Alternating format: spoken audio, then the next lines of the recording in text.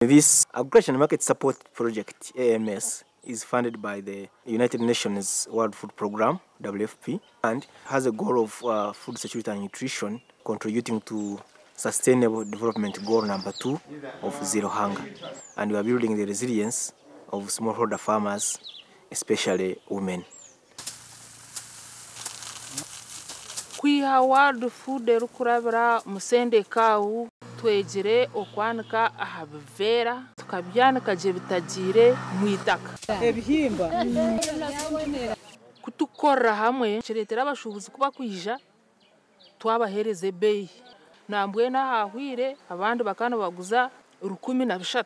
konkitwe tukatunga chance yo kujuguza 18 kuna hatriyon turundana ntumanya ntuza kubisya bingi tutekeho ebeya higura ahabwo burungi no kwegitira kimwe mbwinji twagurize hamwe nka gurupu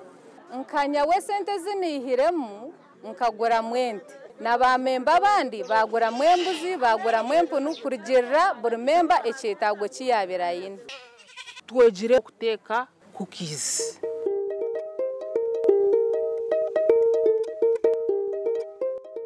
batwigishije gufatanya n'abagore ubwo twiga inama dushinga kaduka ubwo batugita ku gitongore bita ngo ni Hanga Fighters cyazanywe na Sende Kawu kiradufasha kiduhereza inkwavu ndi n'umworozi w'inzuki mfite imizinga 35 ndagenda ndahakura inzuki mbona mwibuki fatanya n'ibivuye mu bigori nguramo n'agapiki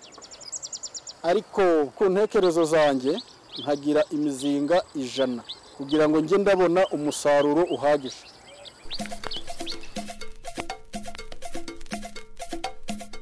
Twebaza munonga basenda ka bakwatine na World Food Program batconnectinga na Hanga Fighters aba twegesa endya nungiye hati n'abana bitu tibakirwara kuba twari mu marwariro empinduke bire nyingi tubire ntusohoze sente kugura nkembo ganka hati n'umukati buri mu memba ayine yakasiri tuhingire kabeji enyanya no butunguru nebindi byona ebikwatine nemboga hati kugira ngo tubone ubutare bw'ebyo bintu twine action plan business plan na hata hito kugambira baturondiro butare bashubuzi bona twina amasimu gabo. Our purpose as Sende Kawu in this project is to train as well as link groups that we are working with to other partners that are capable of providing services that we cannot provide. Sende Kawu yagizire ngo yiza ku training sabuni yaturetere ibintu byo kutandikiraho sabuni gite kijibesize yaza mutindo negume kwasire tukore ibintu bitu bigenda bimisha ikigenderwa kitu turi kutandika group nitureba ngo bworo buriyo n'uburugamo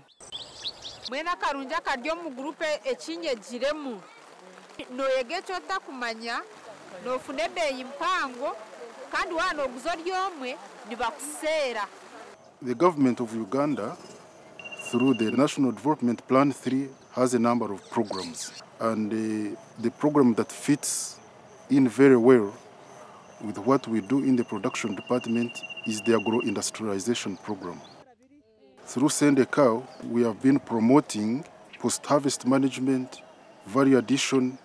bulking, and also corrective marketing. So that's how Sende Kawu has been supporting us. They have built the capacity of our extension staff who man the sub-counties. They have built the capacity of farmer groups to register groups and also to develop their groups into productive entities.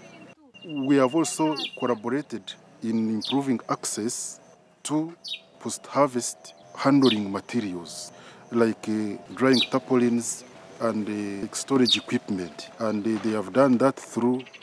a collaborative approach. And the government continuously supports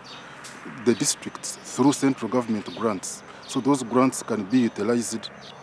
to sustain whatever has been promoted by Sende Kawu and World Food Program. Baba wa benonya, baba mwandika, baba wa benonya, baba mwandika.